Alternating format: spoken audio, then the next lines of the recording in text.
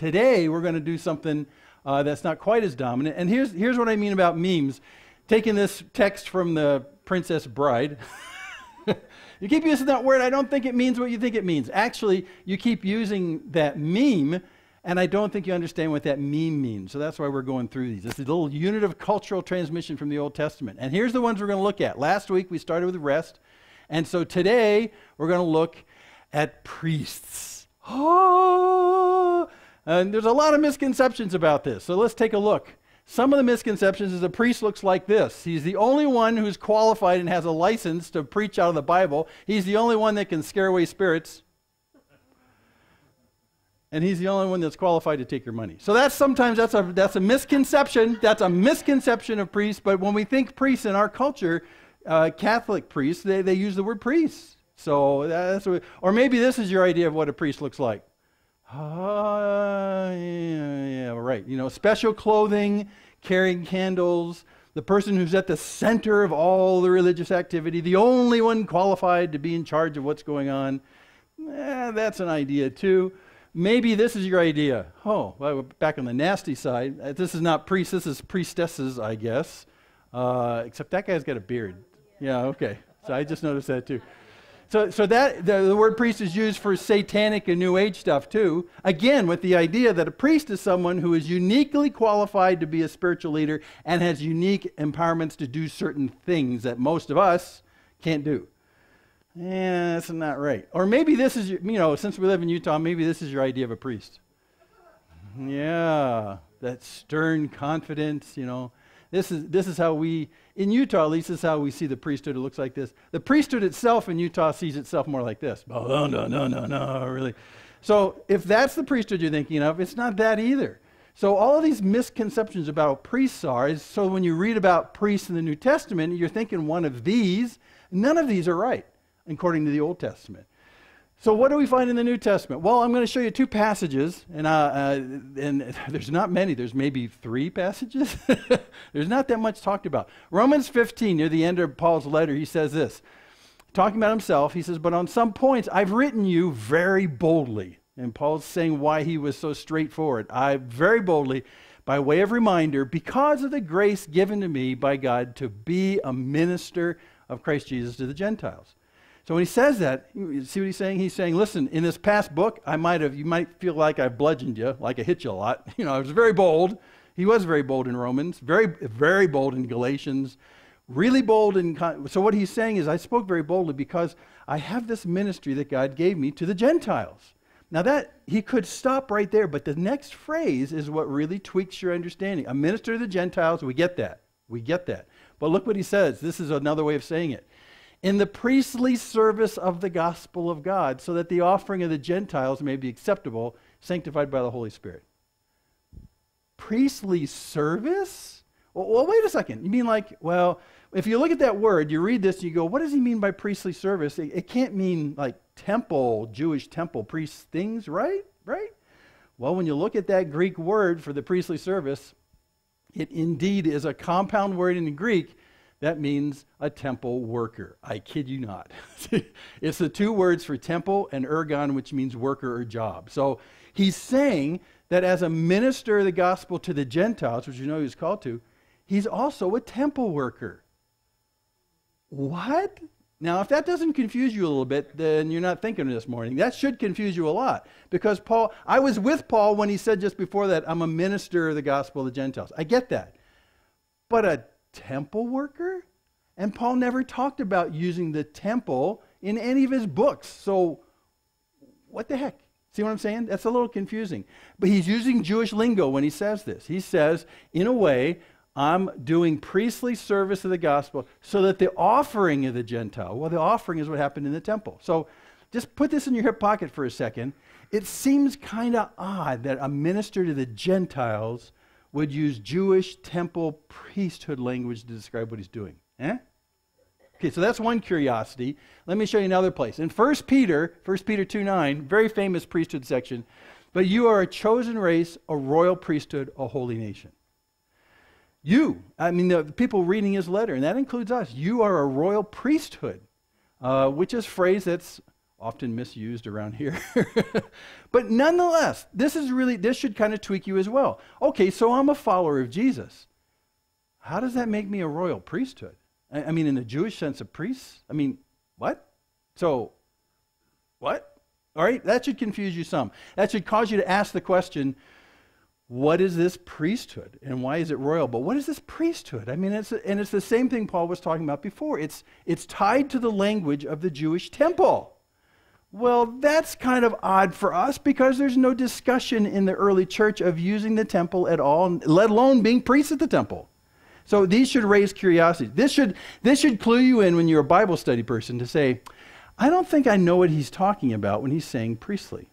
I might not have that fully in mind. It's not Catholic priest.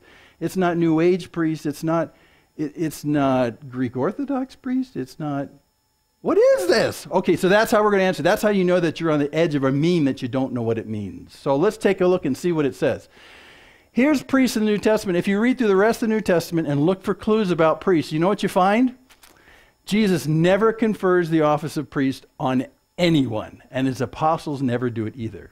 Just want you to know that. Never confers the office of priest on anyone.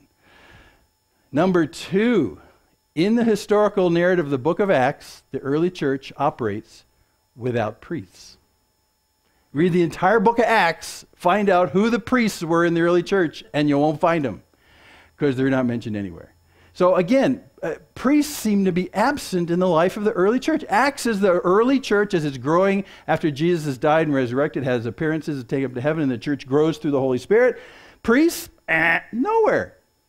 So why does Paul call what he did a priestly service, and why does Peter say that we're all royal priesthoods when there's no priests anywhere in the New Testament? See, we're on the cusp of some problems here. And then finally, the concept of special priesthood power is absent throughout the entire New Testament. Now, I chose that phrase because that's a very popular phrase around here, priesthood power, implying that if you are one of these priests, you have special powers and things fall. I mean, I'm being a little silly, but I mean that there's a special enabling that comes if you happen to be a priest. So I want to be a priest because that way I can lay my hands on people and heal them, and I can lift cars off of people in car wrecks. And I want to be a priest because it's got priesthood power. There's no mention of priesthood power in the New Testament. Silence. So clearly the New Testament isn't going to help us much about the whole priest idea. But we already knew that because really there's only 2 or 3 places the word is even mentioned in terms of the body of Christ. It's mentioned in terms of high priests in the narratives of Acts and in the Gospels, but not about the followers of Christ. So let's put ourselves out of the misery and see what we can figure out. It's these kinds of priests. This is a pretty good rendering of what the priests probably look like in the Old Testament. High priest guy in the middle, priest on the left, and a Levite on the right, who is not a priest technically, but he helps the priest. We'll talk about that in a minute. Or not only Old Testament priest, but this guy as well. Does anyone know who that is? His name is Leonard Cohen. He's the songwriter that wrote the Hallelujah song from the Shrek movie. Hallelujah, hallelujah. Know that song? So why do I say he's a priest? It's because of his last name. His last name, Cohen, in Hebrew, means priest. So this is going to make it a little easier when we go in the Old Testament. Let's look for the word Cohen. I grew up in a Jewish neighborhood in the East Coast. I had lots of friends who were Cohens. I didn't know at the time that they actually, with their surname, were meant to be priests in the temple of God. And in fact, to this very day, an interesting scientific tidbit, when they started going through the genetics of the Jews and trying to figure out who actually comes from certain tribes of Israel in the past and seeing if they qualify to come to Israel, or do they have true Jewish blood, they would do DNA tests. Well, what they did actually in one particular sense is they took all the surname Cohens that were there and they did a DNA test of them, and they found out what's common among the Cohens and said, look, if you've got this DNA sequence, you're from the priestly line. And that's how they know who to choose to be priests in the new temple, which they're still hoping to build. If you have that genetic chunk. Interesting. Cohen. So here we go. We go to the Old Testament, look for a priest, and what we're going to look for is this word. Actually, in the Old Testament, we pronounce it Kohen, but it's Cohen in the surnames today, Kohen. So let's find out what the Kohens were, who my neighbors, the Cohens, were, and see what they did in the Old Testament. And then maybe, let's hope, maybe that'll tell us how Paul's using it in Romans 15 and how Peter's using it in 1 Peter 2. Okay? That's the excitement. Are we excited? Yes, I am. This is basic Bible adventuring 101. This is fun. I want to find out what Paul and Peter are saying. We've got to go back to the Old Testament. So let's go take a look at the Kohen in the Old Testament. I'll use a smattering of verses. Here we go, Exodus 25. We're in the Exodus. We're leaving Egypt, going to Israel. Let them, this is God speaking, let them make me a sanctuary that I may dwell in their midst. Now this is after they leave Egypt and they're sojourning on to Israel and everyone's living in tents, and God says, I want to dwell in their midst.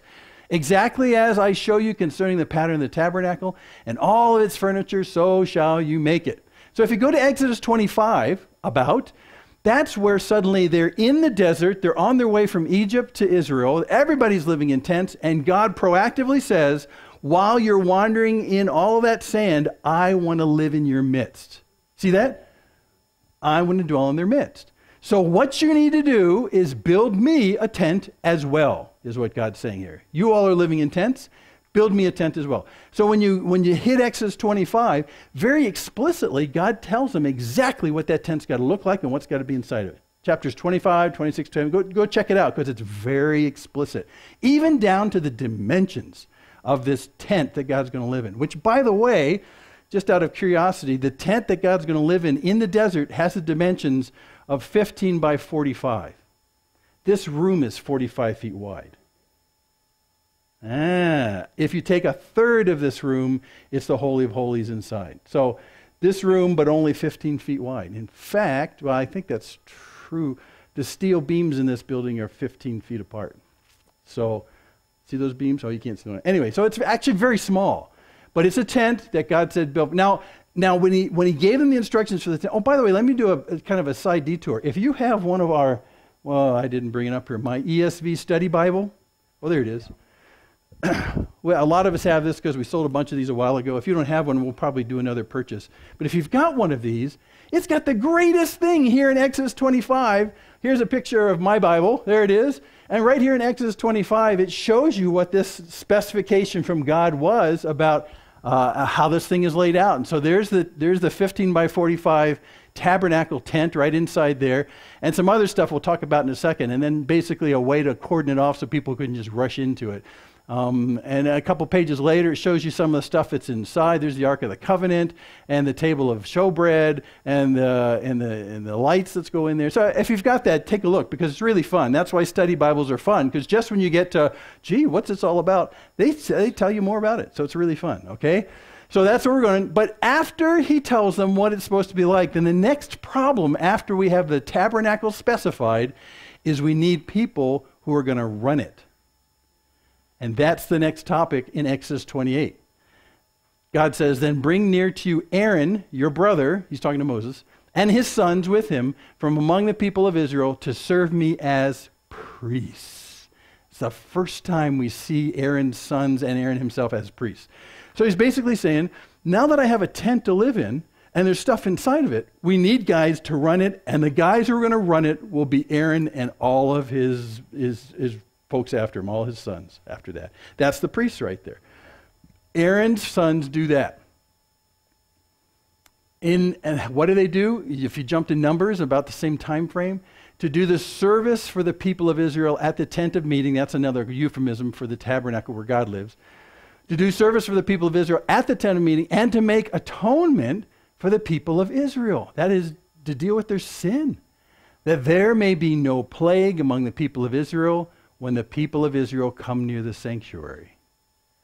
So, soak this up for a second. What he's saying is, remember he says, I want you to build me a tent because while you wander in your tents, I want to be in your midst.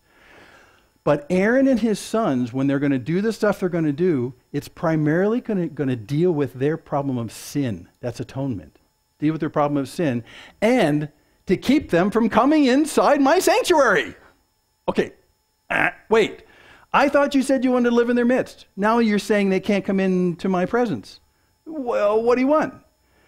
Well, and here we start to get to the conflict that's going on. God does want to live in their midst. He wants to live in our midst. The problem is our sin stiff-arms God from being in our nearness. But God still wants to be in our midst. That's why he committed to have his tabernacle tent in their midst.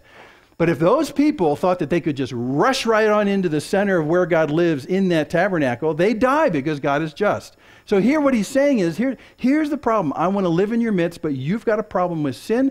I want Aaron's sons and the other Levites that are in that same tribe to deal almost exclusively with that conflict with your sin and my nearness. That's the whole issue. So what did Aaron's sons do almost all the time? Sacrificed animals to demonstrate that something has to die on behalf of your sin over and over. And if you read the book of Hebrews and you listen to what the writer of Hebrews says, he says, that didn't actually, the animals didn't bring atonement, but they pointed to atonement that was coming from another. They pointed forward to Jesus is what it was. But what took up the time of the priests during the time of Israel? What took up their time was doing everything in the temple that was necessary to atone for the sins of the people, because God was near. And he wanted to be near, but their sins would get them killed. That's what's going on there. To the Levites, I've given every tithe in Israel for an inheritance in return for their service that they do, their service in the tent of meeting. Now, we talk about Aaron and his sons. Aaron was in the tribe of Levi, but only Aaron's sons and his descendants could actually be people that worked the temple, that did the sacrifices on behalf of people. But that left a whole bunch of other people, the rest of the Levites, because the Levites, when they came into the land, remember they came into the promised land?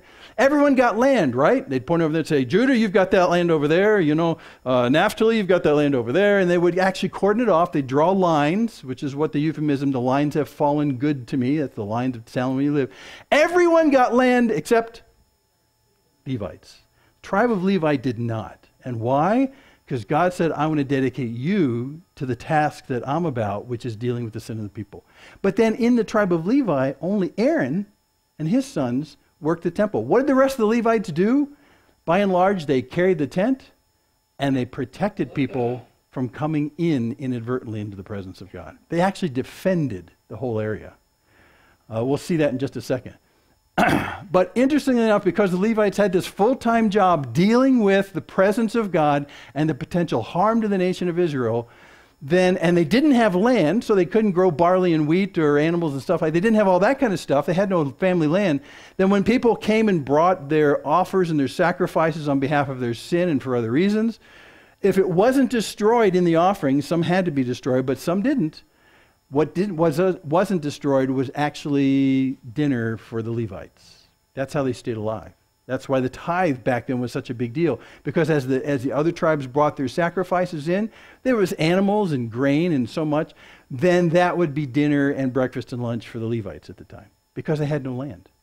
And God said, I don't want you to be distracted by growing crops. I want you full-time to be in my service, to deal with the sin of my people. Because I want to be in their midst. But they can't be in my midst unless we deal with this. Yeah, TJ, question? Did they have sacrifices for the Levites and the sons of Yes, and there were sacrifices for the Levites on their own behalf as well. So they did sacrifices for themselves, first, in fact, to make them clean in a sense, and then they could do the sacrifices of the others. So that's what the Levites did that. The Levites actually also, I didn't mention it fully, but they carried the whole apparatus of the tabernacle through the desert. So when they had to get up and move and go someplace else, someone would snap their fingers, probably Aaron, and all the Levites would wake up and they'd take down the entire tabernacle and roll up and carry it off and then set up the next place. So that's what they did. Okay, so that the people of Israel do not come near the tent of meeting, lest they bear sin and die. Now, one way to fix this would be if God himself just didn't sit in their midst. They wouldn't accidentally walk in on God and God would kill them because of their sin. That would be one fix, right? But the issue is God wanted to dwell in their midst. He already said that. I want to be in your midst. Here's a God who wants to be in your midst. But the Levites were the ones who were in charge of making sure that no one wandered into the presence of God. There was only one way to deal with this through Aaron and his family, and that was to deal through sacrifice and show that something dies for your sin.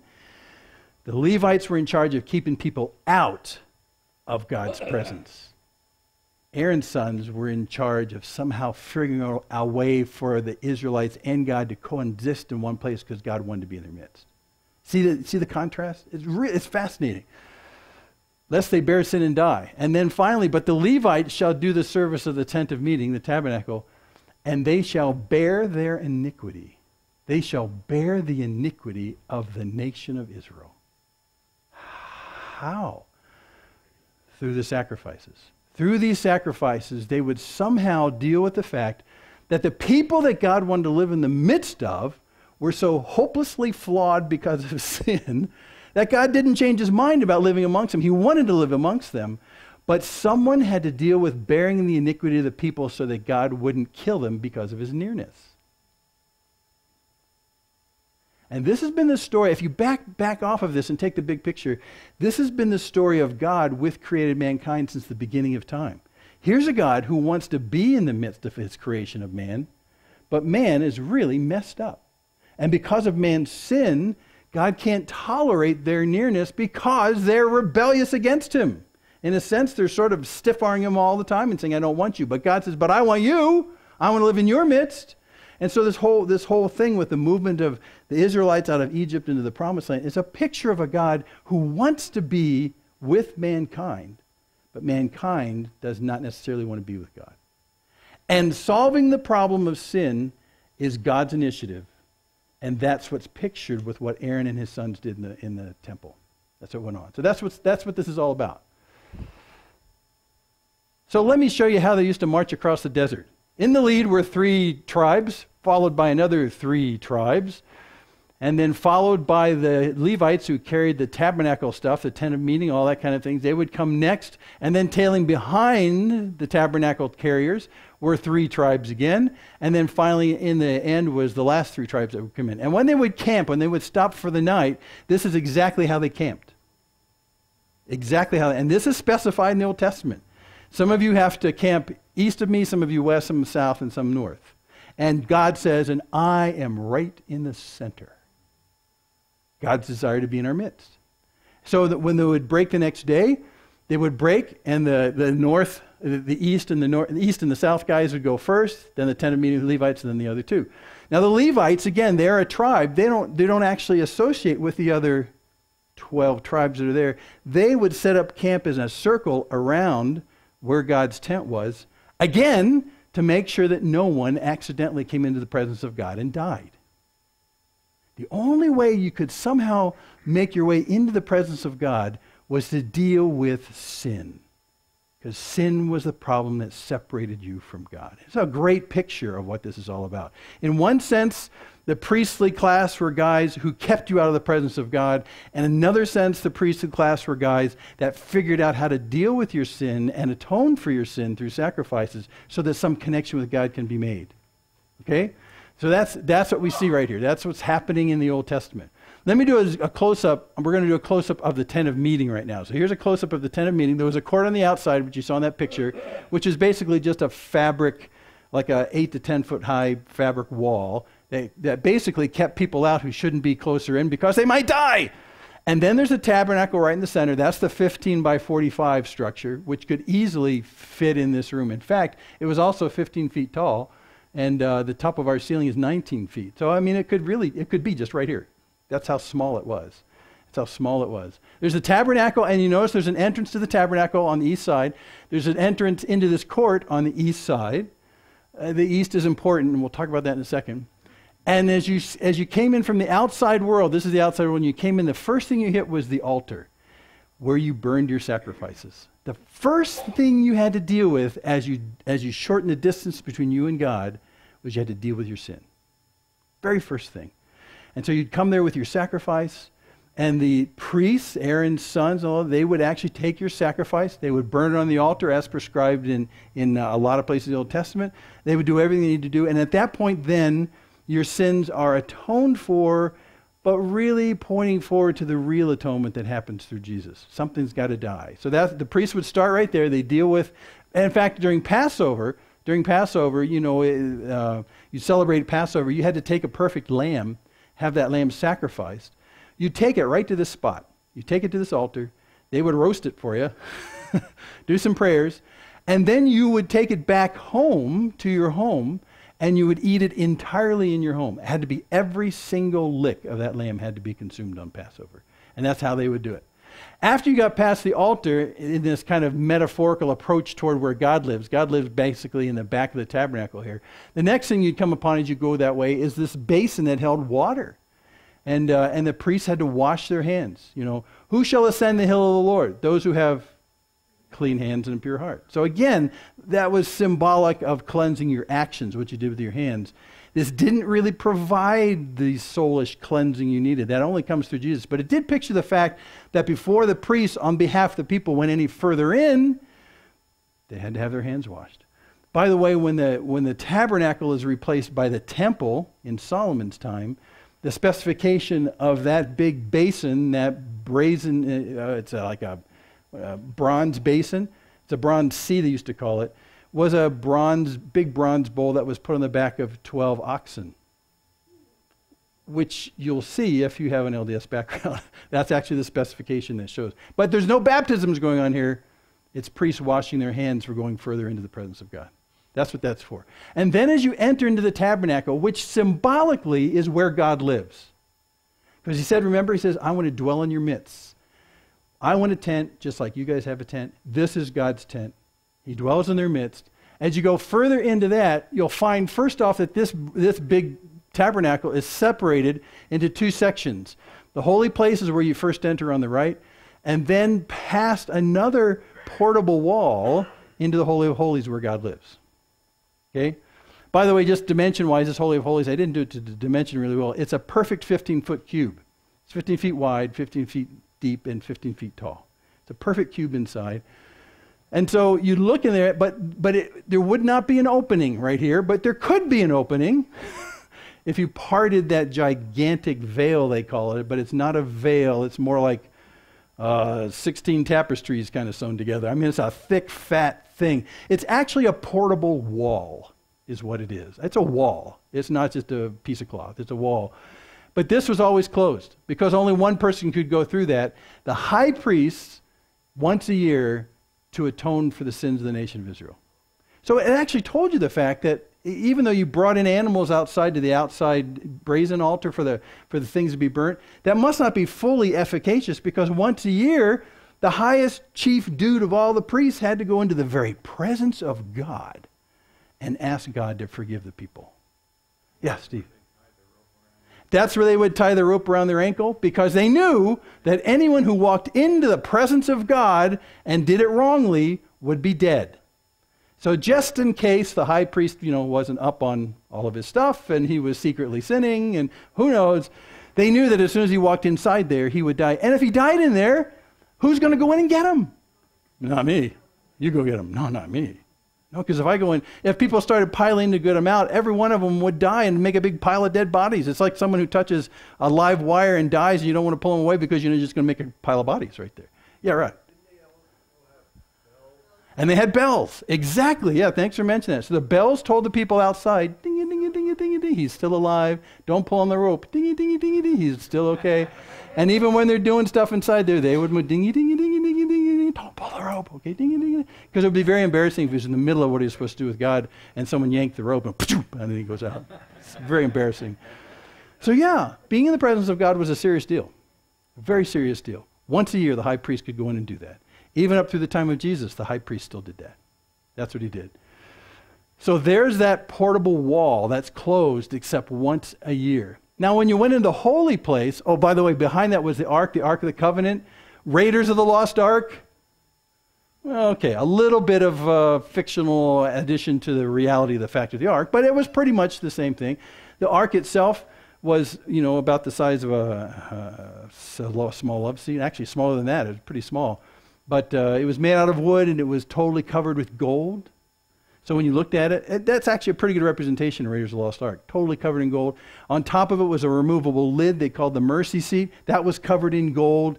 And on top of the mercy seat were two angels who were bending in toward the center with their wings kind of folded over the center. This is all according to what God told them to do. Build it this way. And then when you took the mercy seat off and looked inside, you saw three things. Remember what they are?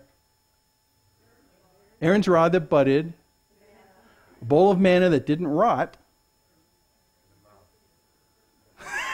and a mouse, and Charlton Heston's 10 Commandments. Not Charlton Heston's, Moses' 10 Commandments. Those are inside there. It was really a symbol in many respects, we don't have time to look at it, of God's promises to Israel.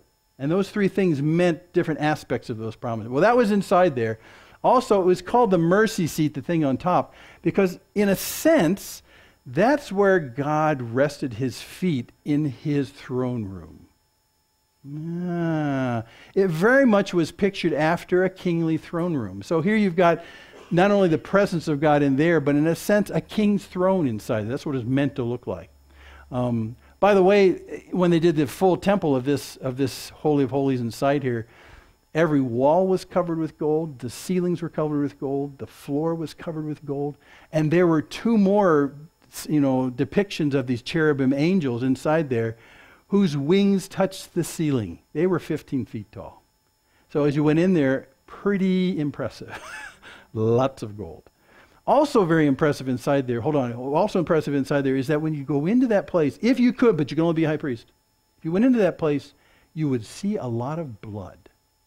Why? Because the once-a-year visits by the high priest, part of what they had to do was sprinkle the path on the floor on the way to the ark with blood, and then sprinkle the front of the ark with blood, and sprinkle the top of the mercy seat with blood. So here's this beautiful golden room, golden ark, golden everything, gold, gold, gold, gold, gold. This is awesome. Blood. Which signified, according to the writer of Hebrews, that the actual path to God is paved in blood. Whose blood? Jesus. The imagery is just so powerful. We don't know exactly when pre-Jesus, but the presence of God in the temple, which was a cloud that would come down right here in this spot, was gone by the time Jesus comes. But what's interesting is that when they bring Jesus there, they say that the glory has returned to the temple. It was equivalent. So anyway, this is way too much for us to talk about. Let me tell you some more about the holy place, okay? The holy place inside there was only three things. There was that table with the bread on it. There were 12 loaves there to symbolize the 12 nations, the 12 tribes of Israel. And bread always, in fact, that's one of the memes we're going to look at in a couple of weeks, always represented the necessary minimum you need for life. It is indeed life itself. Bread is always life.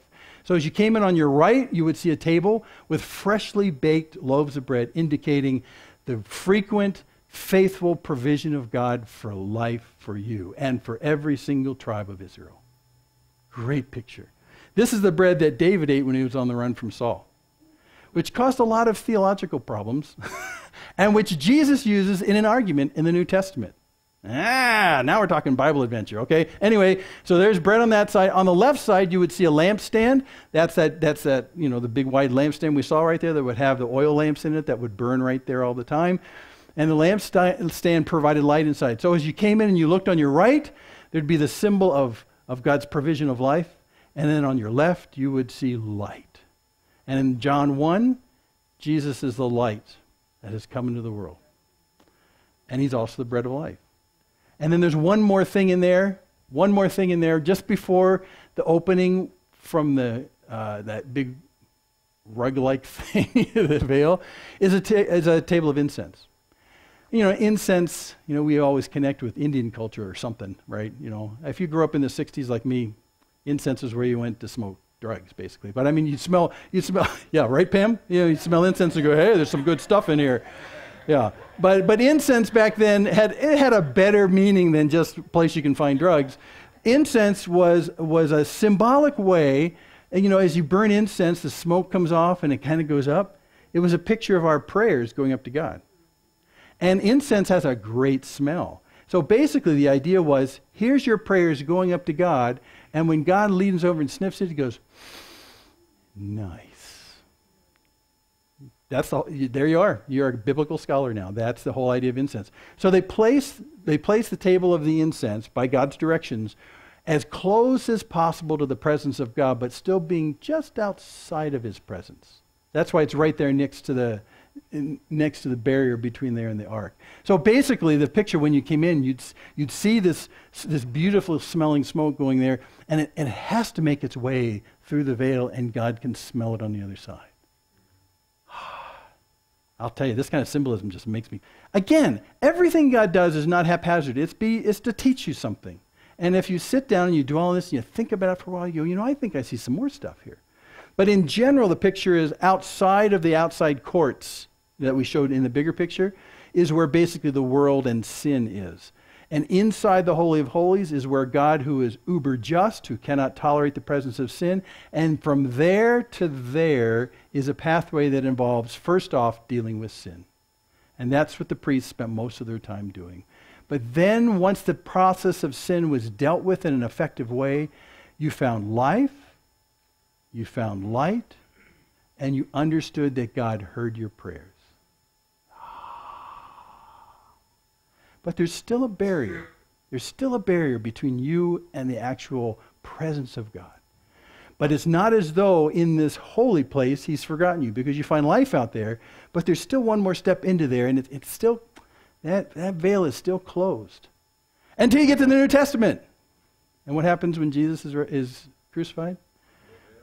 There's an earthquake, and that veil right there is torn from top to bottom, signifying what? The entrance into the presence of God himself has been taken care of by the sacrifice of Jesus. Now, there's not a Jew alive who didn't miss that symbolism. I mean, really. But they hustled to kind of stitch it back together because, oops, we can't let anyone into the... Well, yeah, that's what Jesus did. So again, it's more than symbolic. This is a way in which God taught the nation of Israel, prefigured what's going to happen in Christ himself, so that when they would see it happen, they'd put, the pieces would drop together and they'd go, I get this. That's just like in the temple when, like that, right?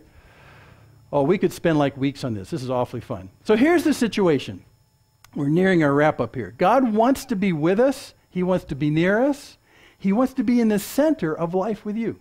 That's his desire. This is the creator, king of the universe. That's his desire with his creation of you, humanity. That's his desire. The problem, though, and also that God's nearness blesses us. That's God's intention, is to bless us with his presence, not to be some kind of oppressive father figure who just kind of rains in our parade all the time. He wants to bless us with his presence. But God is just, and our sin distances us from God. God wants to be near. Our sin takes us far. And so it's broken in that sense. Our approach to God must deal with sin. That's the first thing you enter as you go in near God. And the sacrifice is the means to our approach. There is some sacrifice which is not a sacrifice of us. It's the sacrifice of another. Another animal had to die. And again, when you put that into the New Testament, you realize it's been teaching me all along that I can't pay for my own sins. Someone else has to. Someone else has to. Sacrifice is the means to our approach. And the priests simply mediate the sacrifice on our behalf. That's what a priest is. That's someone who, and I'll make it more clear in a second here. So here's a priest. He's someone who is dedicated to bring others to God through the means of a sacrifice that can atone for sin. That's a priest, and not all the other pictures we saw at the beginning. This is someone who's involved as a third party on your behalf to facilitate your closing the distance between you and God, but doing it through the means of sacrifice because of your sin. That's all a priest was in the Old Testament. That's all they did.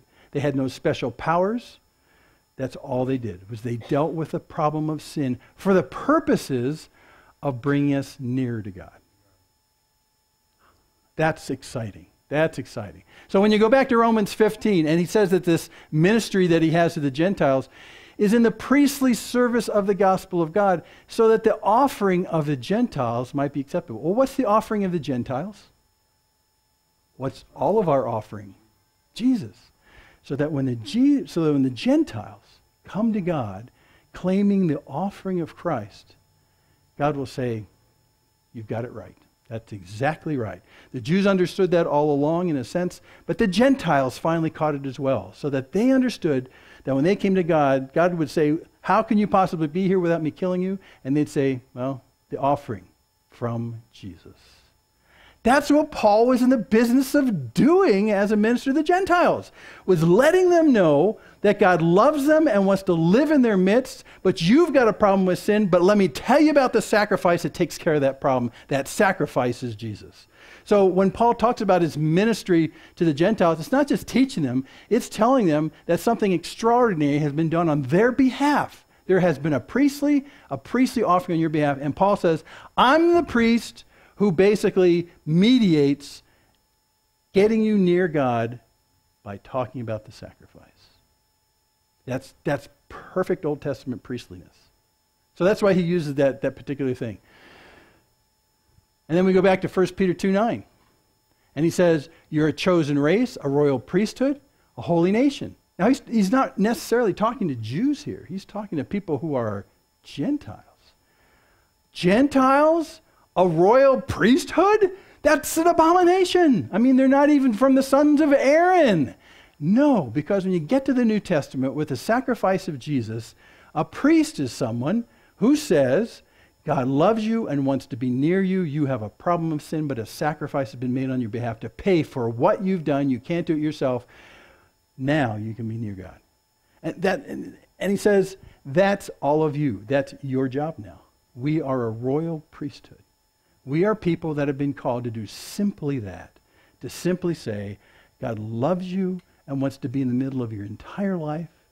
Your sin distances him from you because he's a just God. But let me tell you the good news.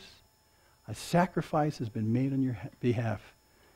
And now sin is not an issue. That's what a priest does. And that's what we do. That's why that's a priesthood, but why are we a royal priesthood? Because he's the King of kings and Lord of lords has said to us, once you follow me, I could yank you off this planet, but I want you to stay here so that you'll go around and be a priest to those who don't know that God loves them and wants to be in their midst. Their sin is a problem. A sacrifice has been made. Will you be my royal priest to mediate that to those who don't know? That makes you a priest. Just right there. That makes you a priest. And he says now we actually become a holy nation. And it goes on. We're a people for his own possession. God's own possession. We belong to him. That you may proclaim, there it is, that you may proclaim the excellencies of him who called you out of darkness into his marvelous light.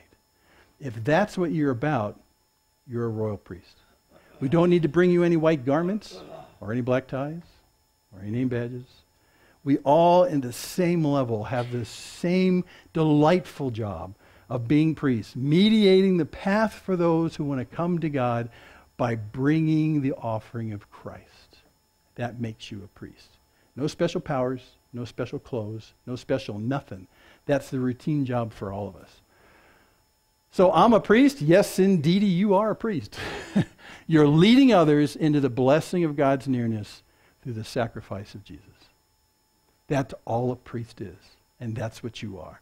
So anytime when Peter or Paul mention the fact that they're in the business of being priests, it's not about burning animals at the altar. It's about walking alongside those who desire nearness to God and making it effective through the sacrifice of Jesus. So now we're all priests in that particular sense. One more P.S. before we finish. Is the song next to? I can't remember. Well, next week we're doing Firstborn, which is really going to be cool. But before we get there, let me tell you something. Over the centuries of Christianity, something kind of perverted has happened with this priest idea. And the thing that's perverted is the fact that somehow we've gotten to believe that a priest is someone who has a special power and dispensation in the church to do something that the regular members cannot do. You got to wipe that one clean. That is so non-biblical, I can't tell you.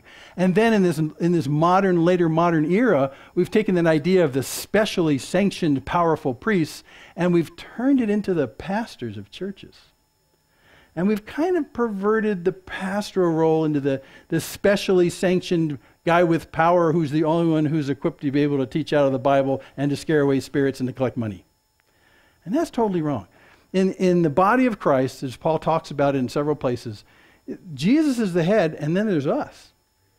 There are no special priests. So I would just recommend to you, as you go on in life, if you get into church context where it looks like they've taken the guy in front and turned him into a special priest, you really don't want to be there. It's very man-centric in that particular sense. Because we are all priests, which means that we are all qualified to bring up the word to people. We're all qualified to pray for God's Spirit to do things in people's lives. We're all qualified to give for the purposes of walking people into God's presence through the sacrifice of Christ. So that's why here, and this is a little aside behind here, some of you know that I get a little rankled when people call me Pastor Jim. And I go, no, let's just do Jim. What do you say? And it's because of this. There are no specially empowered people in the body of Christ. I have a particular job and you do too, but we both equally are priests to our God by ushering people into his presence and mentioning the effectiveness of Christ's sacrifice on their behalf. Even the priests during Israel's time, they were in service. They had no special powers or any special anything, really. They were in service of the people. Because if they were not in service on behalf of the people, God would destroy Israel when he lived in their midst. Because he's a just God. So yeah, it's in service, and Jesus says, I'm here to serve and not to be served. He's the great high priest. I mean, and all these things. And so then for us, priesthood has nothing to do with special powers or appointments or privileges. It's about serving. In fact, in the very end, when you look at the Levites, that's why God did not give the Levites land. He said, you guys are doing this full time. And by the way, you're not going to get anything out of this in terms of land to get rich off of, because you'll pass on to your children what? Land? No. You'll pass on to them the job of serving. In a sense, the Levites were the lowest in Israel because they never had any land. The rich and privileged had land. The Levites had zero. And that's what you as a priest have. But you have the delight of serving, to usher people in and talk about the effectiveness of Christ's sacrifice on your behalf. And now you can have life with God. Many times we talk about being saved, and we talk about being saved from the wrath of God because of our sins, but we always leave out the best part, which is we're saved to life with God. That's why the sins had to be dealt with. And that's why you can come into his presence that way. And so Jesus died. The veil in the temple was rent aside from top to bottom, completely exposing and welcoming in the presence of anyone who would have their sins taken care of through the sacrifice of Christ. Now, as a prelude, if you haven't read the book of Hebrews, you're all set to read the book of Hebrews. Because the writer of Hebrews takes everything we just glossed over this morning and puts it in the context of Christ. And he even says that going into that inner section where the high priest could only go, he says that Jesus is our forerunner to go ahead of us into that very place. And we follow in his footsteps. And even still, that path is paved with blood, the blood of Christ. So you're ready for Hebrews. You're set to go. Next week, firstborn. And we'll see what that's all about. Because it doesn't just mean the ones who were born first. Yeah, you knew that, didn't you? Okay, let's pray. And I think we're going to sing Holy of Holies. Yeah, take me in. So, Father in heaven, we thank you that indeed you have gone to such lengths to give us the understanding as well as to accomplish for us the sacrifice for our own rebellious sins. With the purpose of blessing us with your presence and delighting and enjoying you. It's a remarkable message. It's written so clear and so loud in the Old Testament. And so, Lord, I can see why Peter and why Paul would mention it almost just in passing. Everyone knew that's what a priest does. He ushers people into the presence of God through the effectiveness of the sacrifice of Christ. So, Lord, I pray that as we go away from here, you'd give us creative understanding through your Spirit about what exactly that means, where you've put us. We know where you've put us is deliberate, and that the exposure that you've given to us is deliberate to other people around. And pray that we might, in our minds at least, put that mantle on and remind ourselves, oh, we're a priest here. I got to talk about this. I got to talk about the blessing of being in the presence of God. I got to talk about the solution to evil and to sin in our lives so that they'll be blessed by your presence as well. Lord, we're delighted. We don't know why you would entrust such an important thing to idiots like us. We're faulty. But through your Spirit, you lead us and guide us and give us the words. And in the process, miraculous things happen as you draw many to yourself. So thank you for involving us in this great work. And we thank you for drawing us into the Holy of Holies through the blood of the Lamb, Jesus himself. So thanks in Jesus' name. Amen.